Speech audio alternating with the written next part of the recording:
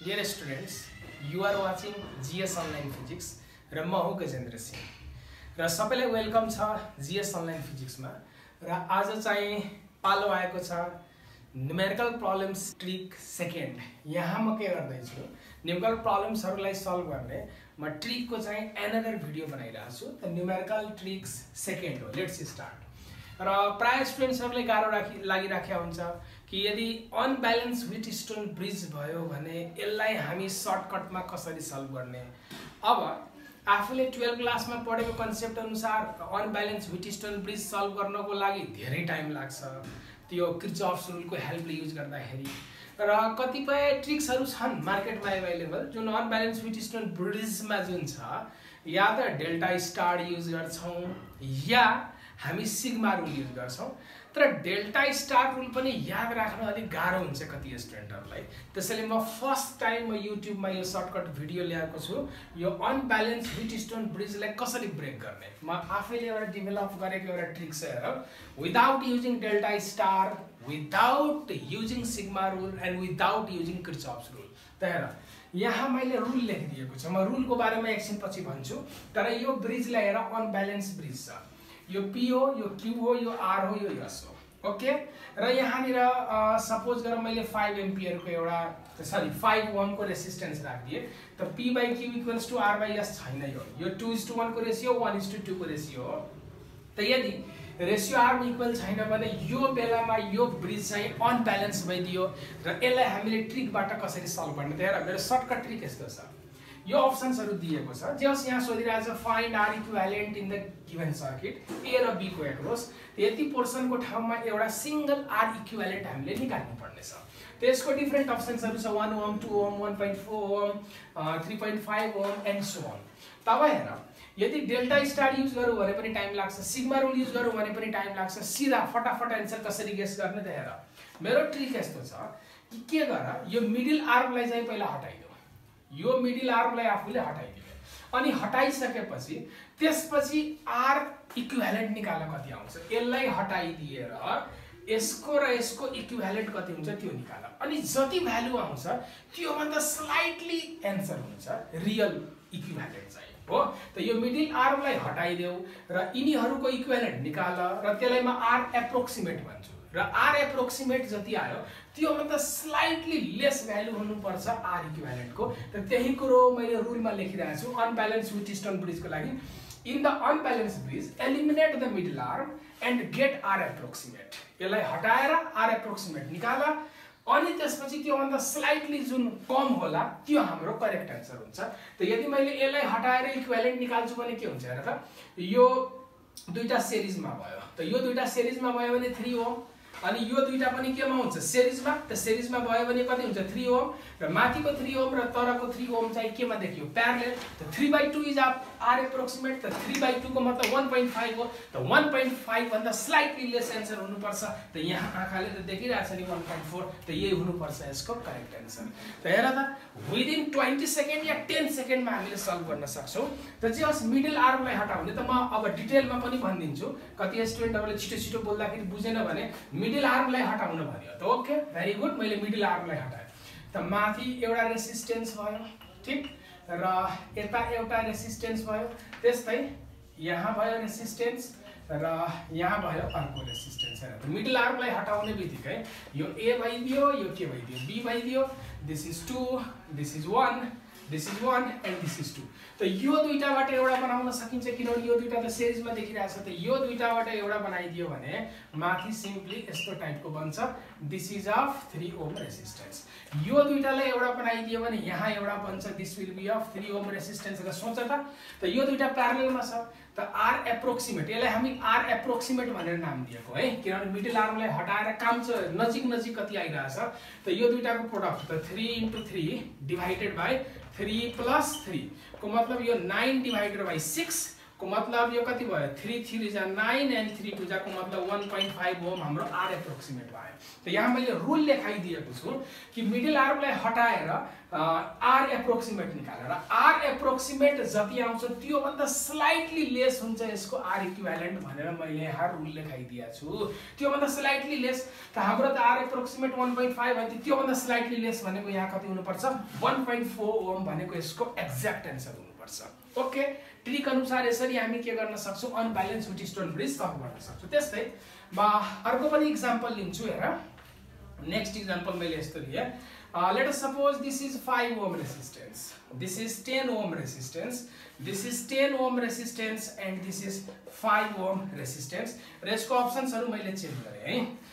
जस्तै यो चाहिँ 7 ohm राखियो, this is 8 ohm, this is 5 ohm, यहाँ बीचमा एउटा अप्सन छुट्यो, this is 5 ohm resistance and something like this, this is 9.5 ohm resistance। अब यसको इक्विभ्यालेन्ट निकाल्न भनिरहेछ हामीलाई। अनब्यालेन्स छ 1:2 र 2:1 को रेशियोमा छ। रेशियो आर यसरी अपोजिट नै हुनुपर्छ भन्ने छैन, जुनसुकै पनि रेशियो भए तापनि हामी सल्भ गर्न सक्छौं है। कति जनाले सोचिरा होला कि 1:2 2:1 यस्तो अपोजिट रेशियो भने मात्र युज हुन्छ, यो ट्रिक त होइन। जस्तो सुकै र्यान्डम भ्यालु दिएर पनि हामी सल्भ गर्न सक्छौं। तब सोच त अहिलेको ट्रिक अनुसार जाउँ त फटाफट।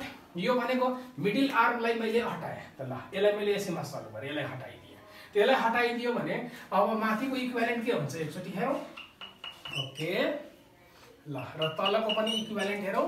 यतापट्टि ए होला र यतापट्टि बी होला। त सोच यसलाई हटाउने बित्तिकै 10 र 5 कति भइदियो 15 ओम्स, तलको पनि 10 र 5 कति भइदियो 15 ओम्स, र यो दुईटा 15 ओम्स के छ प्यारलल। त प्यारललको फर्मुला मैले अघि जस्तै प्रोडक्ट बाइ सम युज गरिदियो भने या सर्टकट ट्रिक पनि त छ, इक्वल भ्यालु छ भने कतिवटा छ त्यति नम्बरले डिभाइड गर्ने। त दुईटा छ त 15 डिभाइडेड बाइ 2 गरिदिने बित्तिकै 7.5 ओम भएन, र 7.5 ओम जुन छ हाम्रो यो R एप्रोक्सिमेट हो। दिस इज R एप्रोक्सिमेट, र रियलमा आन्सर R एप्रोक्सिमेट भन्दा स्लाइटली लेस हुनुपर्छ।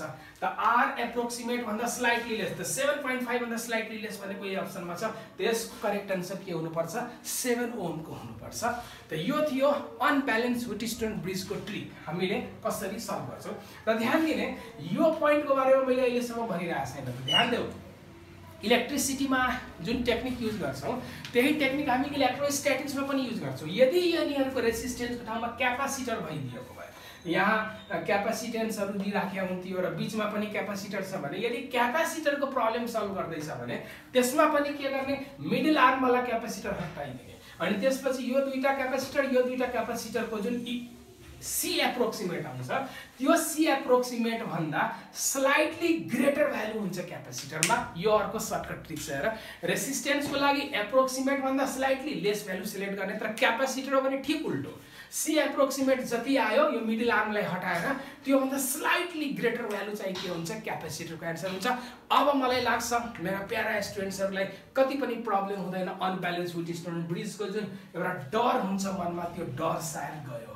ओके ल, त यो थियो अनब्यालेन्स व्हिटस्टोन ब्रिज।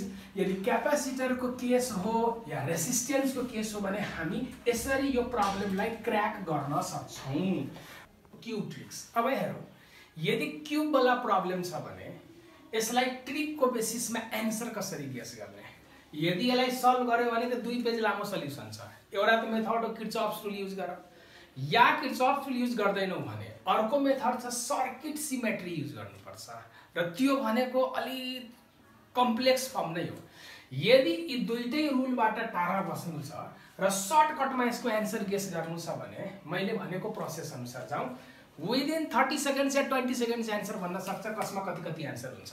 त कन्डिसन यसको यस्तो छ, यो क्यूबको इच साइड एउटा रेजिस्टेन्स हो र लेखेको छ इच रेजिस्टेन्सको भ्यालु R छ। त यो सबै R भ्यालुको यो क्यूबमा रेजिस्टेन्स फिट गरिदिएको छ। इच साइड आफैमा एउटा रेजिस्टेन्स हो र त्यो रेजिस्टेन्सको भ्यालु कति छ R भनेर दिएको छ। अब फर्स्टमा यहाँ भनेको छ यो एउटा साइड गयो उठेर, यो साइडबाट यहाँ वायर झिकेर टर्मिनल निकालिदिएको छ। त यो कुनै एउटा साइडलाई टर्मिनल मानेर R इक्विभ्यालेन्ट निकाल्नु पर्ने छ। यो सबैको इक्विभ्यालेन्ट कति होला, A र B को एक्रॉस यहाँ चाहिँ साइड भइदियो, र यो साइडलाई हामी एज पनि त भन्न पर्छ। एउटा हेर्नु न यो एज छ यो, एउटा कर्नर जस्तो देखिरहेको छ एज भनेको यस्तो टाइपको स्लान्ट हुन्छ जुन चाहिँ यसलाई एज पनि भन्न सक्छौँ आर एक्रॉस साइड भन्नु र आर एक्रॉस एज भन्नु एउटै कुरो यहाँ जुन छ आर एल इक्विभ्यालेन्ट त निकाल्नु छ तर फेस डायगोनलको एक्रॉस भनिरहेछ त कुनै एउटा फेस छ हेर नि कुनै एउटा भित्ता भयो यो फेस भयो र यसरी दुईटा डायगोनल बनाउन मिल्छ त अब यो फेसको यो एउटा डायगोनल हुन्छ ए डायगोनल यो ए र बी एउटा डायगोनल भइदियो त ए र बी को एक्रॉस के भन्छ इक्विभ्यालेन्ट निकाल्न सोधिरहेछ र यो भनेको फेस डायगोनल हो त यो फेसको एबाउट कति हुन्छ या फेस डायगोनललाई नै हामी भन्छौँ आर इक्विभ्यालेन्ट एबाउट कुनै एउटा फेस डायगोनल कति भनेर सोध्यो यसलाई भन्छ मेन डायगोनल यो क्यूबको मेन डायगोनलको मतलब यो क्यूबिकल सेप हेर यो कर्नर जुन छ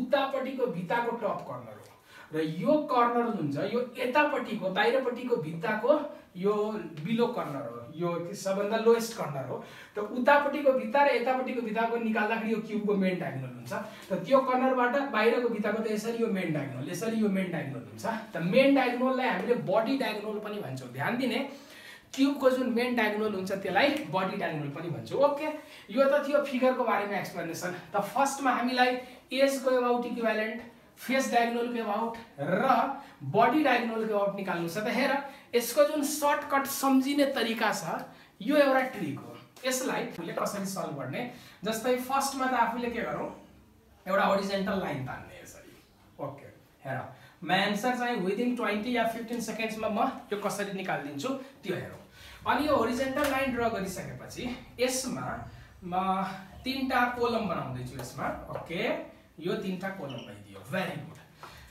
फर्स्टमा म यहाँ यसरी सम्झिन भन्छु इलेक्ट्रोनिक फेसबुक भनेर याद राखौँ यो म इन्डियामा पहिला आइआइटी को क्लासेसहरू पढाउँदाखेरि आइआइटी एक्चुअली यो ट्रिक मैले पनि बनाएको होइन आइआइटी क्लासमा मैले त्यहाँ पढाउँदाखेरि आइआइटी को प्रिपरेसन क्लास पढाउँदाखेरि मेरा स्टुडेन्ट्सहरूले बनाएको ट्रिक हो यो तर उनीहरूको ट्रिक मलाई धेरै राम्रो लाग्यो त यो ट्रिक म फर्दर आफ्नो स्टुडेन्टहरूलाई पास गरिराखेको हुन्छु त ओके तर इलेक्ट्रोनिक फेसबुक भनेर याद राख्ने त यहाँ ई लेख्ने यहाँ एफ लेख्ने र बी लेख्ने हेर त इलेक्ट्रोनिक फेसबुक भनेर सम्झिँदा हुन्छ त यहाँ ई स्ट्यान्ड्स फर एज को मतलब यसको एक्रॉस इक्विभ्यालेन्ट फेसबुक त फेसको मतलब यो फेस डायगोनल भइहाल्यो र बी भनेको बडी डायगोनल भनेको यसको मेन डायगोनल भइदियो त ई एफ बी याद राख्यो एज हो यो इक्विभ्यालेन्ट एक्रॉस फेस निकाल्दैछु र यो इक्विभ्यालेन्ट एक्रॉस बडी डायगोनल निकाल्दैछु अनि त्यसपछि यसको मुनि ट्रिक यस्तो छ यस्तो लट्ठी कोड्ने होरिजेन्टल हो अनि त्यसपछि 1 2 3 4 लेख्ने कोसिस गर्ने कसरी त यसरी 1 2 3 4 सरी 1 2 3 4 5 6 यसरी स्टार्ट गर्ने यहाँबाट 1 2 3 4 5 6 यसरी स्टार्ट गर र यो अब 7 लेख्नु पर्ने थियो त 7 लेख्नको लागि त यता कतै ठाउँ छैन त यहाँ आफूले 7 राख्दियौ त प्रब्लम सल्भ भइसक्यो त हेर यो एज को एक्रॉस आर इक्विभ्यालेन्ट कति हुन्छ त 7/12 ओम्स हुन्छ यो फेस डायगोनल को अबाउट कति हुन्छ त 3/4 हुन्छ मेन डायगोनल को अबाउट कति हुन्छ त 5/6 हुन्छ यो प्रब्लमलाई चाहिँ हामीले क्र्याक गरिसक्यौ त यही भ्यालुहरु म यहाँ राख्दिन्छु हेर त यो एज को अबाउट कति भयो 7/12 ओम यो फेस डायगोनल को अबाउट कति भयो त यहाँ कति भइदियो दिस विल बी 3/4 ओम र मेन डायगोनल को अबाउट कति भइदियो then this will be 5/6 Om भइदिन्छ यो थियो यसको सर्टकट ट्रिक क्यूब वाला आन्सरहरु कसरी याद राख्ने र एक्सपेक्टेसन छ सबैले अब यो मेथडबाट यो क्यूब वाला प्रब्लममा त झुकिदैन होला र जाँदा जाँदा म क्यापेसिटरको पनि भनिदिन्छु अब यस्तै टाइपको प्रब्लम त क्यापेसिटरमा पनि छ तब यो रेजिस्टेन्सलाई झिकेर सबै ठाउँमा क्यापेसिटर राख्दियो र इच को क्यापेसिटेन्स यदि सी हो इच को क्यापेसिटेन्स के हो सी हो भने त क्यापेसिटरको केसमा के होला आन्सर त ठीक यसको रेसिप्रोकल हुन्छ यदि क्यापेसिटर हो भने एज को एक्रॉस इक्विभ्यालेन्ट कति होला त 12/7 फैरेड फेस डायगोनल के अबाउट कति होला त 4/3 होला बडी डायगोनल के अबाउट कति होला त 6/5 होला को मतलब रेसिस्टेन्समा जे फर्मुला आउँछ त्यसको ठीक रेसिप्रोकल गरिदियो भने क्यापेसिटरमा फर्मुला आउँछ त क्यापेसिटरमा पनि यही ट्रिक युज गरेर हामी आन्सर भन्न सक्छौं र डियर स्टुडेन्ट्स र यदि हाम्रो भिडियो धेरै राम्रो लागिरहेछ if you expect some more tricks videos then please subscribe my channel मेरो च्यानललाई सब्स्क्राइब गर्देऊ र शेयर गर्देऊ यस्तो ट्रिक्सहरुमा धेरै ट्रिक्स छ मसँग म थुप्रो ट्रिक्सहरु अपलोड गर्छु यदि सबैले सब्स्क्राइब र शेयर गर्यो भने हामी पनि इन्करेज हुन्छौं र नयाँ नयाँ ट्रिक्सहरु पनि बनाएर फेरि अपलोड गर्छौं होला